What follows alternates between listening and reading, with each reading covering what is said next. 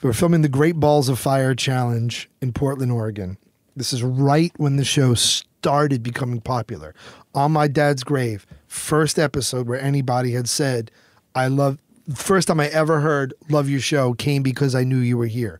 No one had ever said that shit to me about anything. You know what I mean? And, you know, including like a relative who had seen me in a play, like, I came here for you. So this recipe called for, I don't know how many pounds of habanero in the fritter, in the sauce, so spicy that when I clapped my hand at the end, a speck went in my eye and I couldn't see. I basically had habanero poisoning. I didn't know that habanero peppers can approach a level of just sheer toxicity, but I had habanero poisoning essentially. So I'm out in the parking lot talking shit with my PA and, hey, great work. And yes, I'll happily write a recommendation for you, whatever.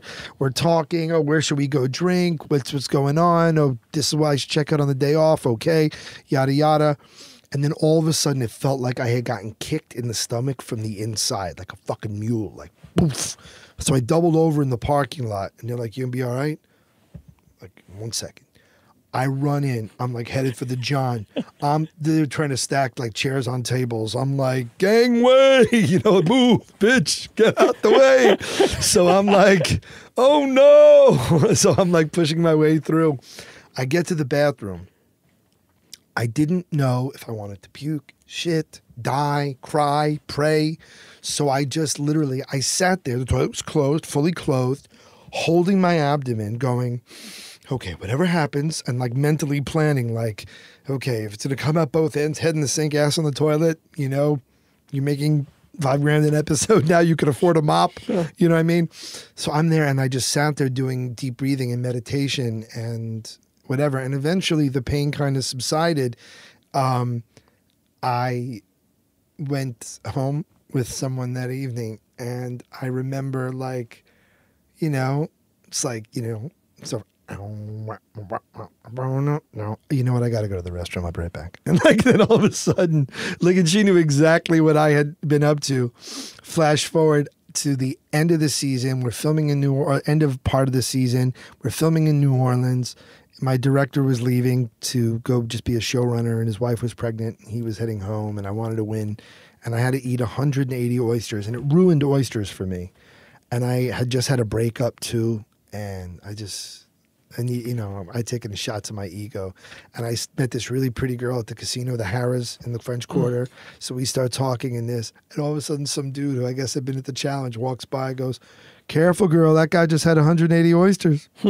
I'm like, why you got to cock block me, man? Was it hard eating 180 oysters? Awful. Really? In the very beginning, because the oysters were great quality. Sure. And I worked for the St. Bernard Project, and Gulf Coast seafood took a huge hit. A lot of people lost their livelihood with that spill.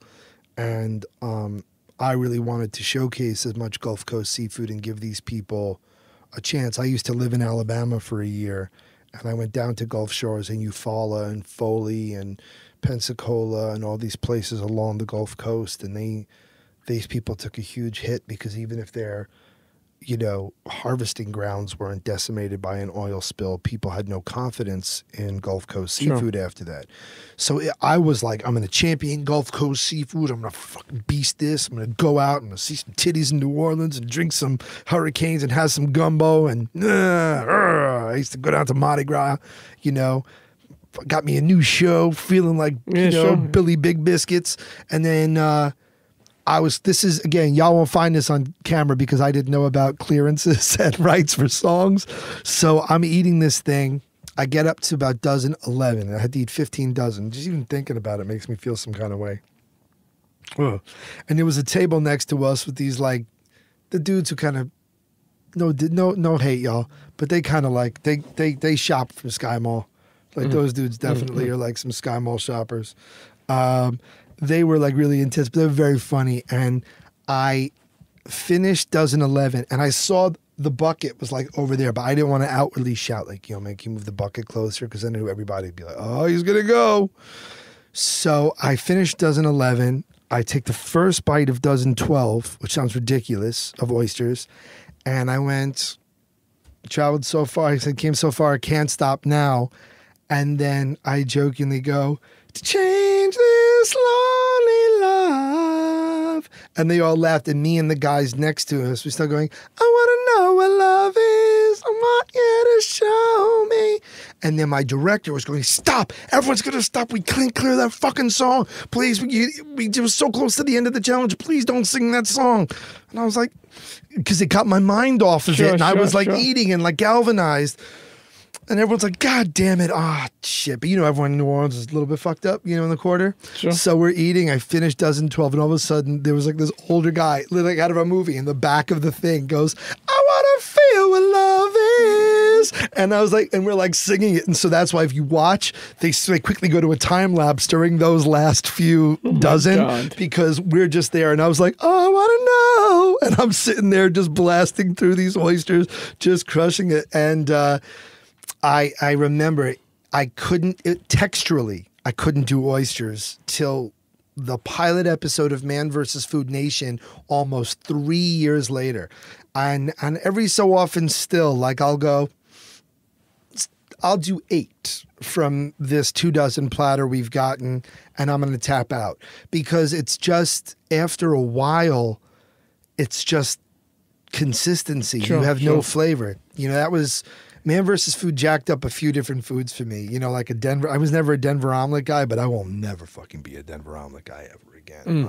Oh, it's terrible. But, you know, not for nothing. These restaurants were mom and pop shops, and they all did great business. You know, 100 to 300% increase in business during the single worst economic time for an independent business owner. And to know in some small way that a kid who came up in the independent business had something to do with that. Sure.